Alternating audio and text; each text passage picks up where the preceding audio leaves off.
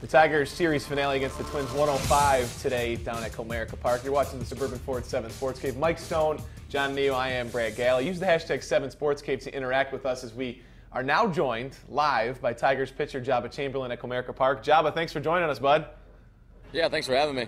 Love the beard. Love what you've been doing on the mound lately. The way this team's been playing, I was in that clubhouse a couple of times this week and I asked around, is it a good vibe when you're playing this well and the wins are coming? I know you can't win a World Series in April or in May, but what does it do for you guys when you're rolling the way you guys have been rolling? You know, I think it starts in the clubhouse, and obviously, you know, it started in spring training with Brad and bringing his dynamic to a new team. Obviously, he was coming in and didn't try to reinvent the wheel, and I think it just carried over into the season. And you know, we love to have a good time. Obviously, in the clubhouse, we joke around and do things like that. But when it comes to playing on the field, get between the lines, these guys are serious, and it's definitely fun to play with these guys. And you know, we're playing good baseball from top to bottom, and it's fun to see. Is it more of a relief being away from New York and all the hubbub, and now you can actually have a beard, and it seems to us have more fun than you could as a Yankee? Is that kind of a weight off your shoulder being here? I mean, I'm definitely saving money on razors, that's for sure.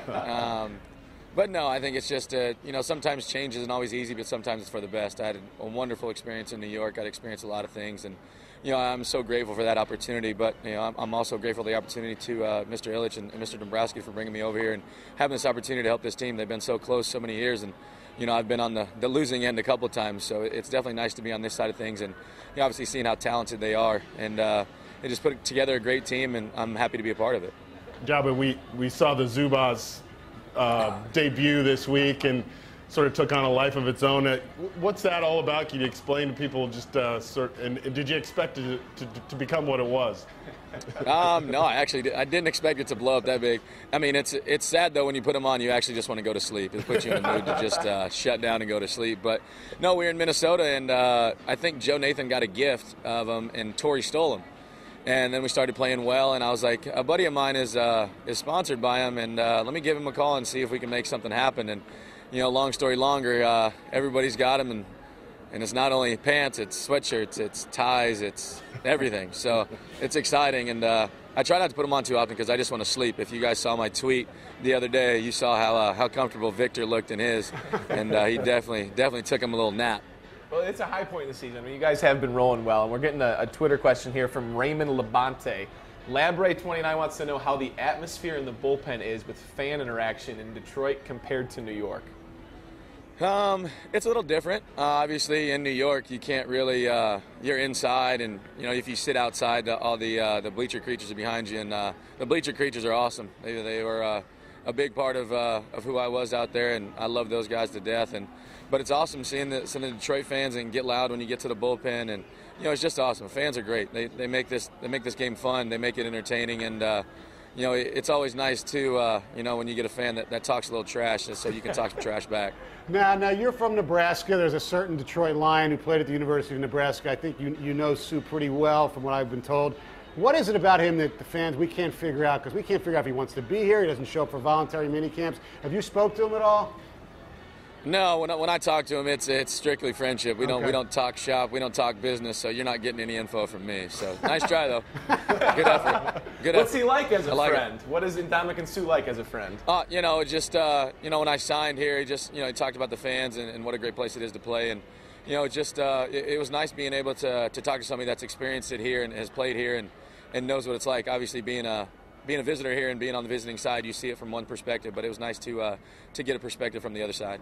Hey, Joba, your success here this year, we've seen a lot of injuries. We've seen a lot of Tommy John surgery. Talk about your own experience there. I mean, how has it sort of changed your career?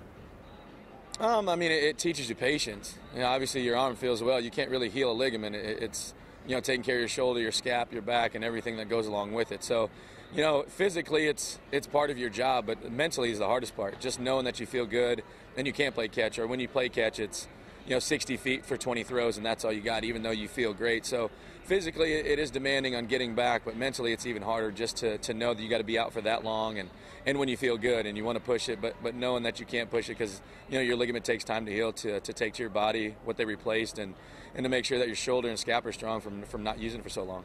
Well, we love having you here, and we love having you on the show with us this morning. We like you embracing this and joining us, so we try to hook you up. On Easter, you told us you loved Reese's.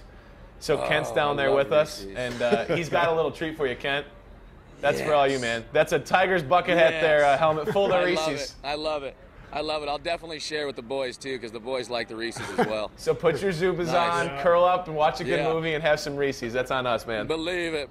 After we get a win, we'll go ahead and celebrate with a couple Reese's and some zubaz. And some Pops, man. Enjoy that. Thanks, Joba. I love it. Thanks, guys. Thanks for having me. Yeah, have fun, man. Thank you very much. We just had someone else poke in on Twitter and said, who has a better head of hair between Brad Galli, Stoney, John Niyo, or who would look better with Joba's beard? We need to get the technology to kind of superimpose the beard thing. I'm going to go with the swarthy guy over there. What, the hair? Yeah. That's even a work the of art beard that's too. been on Even the Detroit beard TV too. forever. Yeah, it is a great beard. That's a great beard. He's got a great beard. Yeah. He is What so a great to talk to. personality. Oh my God, he's You know awesome. what? And I was going to ask him, because people don't realize how funny Miggy is. Yes.